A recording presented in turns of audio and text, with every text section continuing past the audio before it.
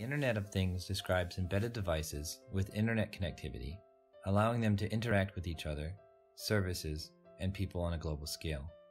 Basically, all technologies and solutions that enable the integration of real-world data and services into the current information networking technologies are described as IoT. But what does that really mean? In your office, for example, there are several sensors that check the temperature of all rooms. When the temperature exceeds a certain value, the sensors communicate with the fans to cool the office down. Even after getting in your car, a lot of sensors communicate with each other. IoT can be used here to prevent potential failures. The engine of your vehicle is equipped with sensors and tells you when to drive to the service garage to avoid engine damage. And when you get home, the Internet of Things can also help you use energy more efficiently. For example, by heating your home only when you really use it. By 2020, the number of network devices is expected to rise to 20 trillion.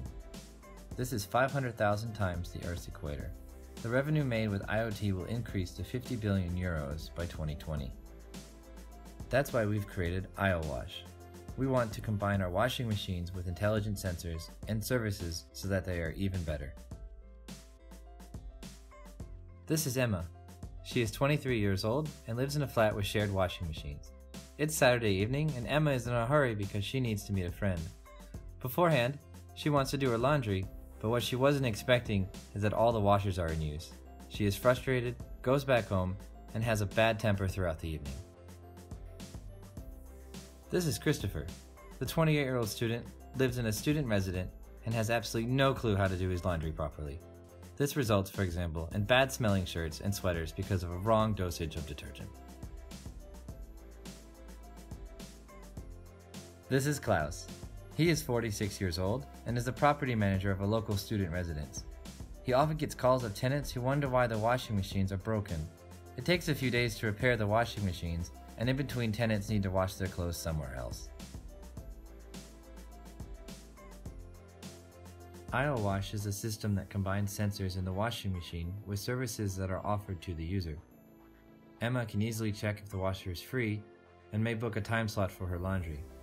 What she needs to do is scan the QR code with an internet-connected smartphone, choose the washing program, and press start. Furthermore, Christopher is finally able to apply the right amount of his washing powder.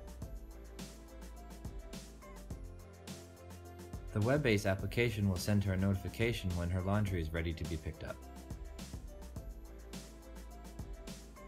Predictive analytics with IoT can help identify threats to operations and notify the property manager that a specific part of the washing machine needs to be replaced before the whole machine fails.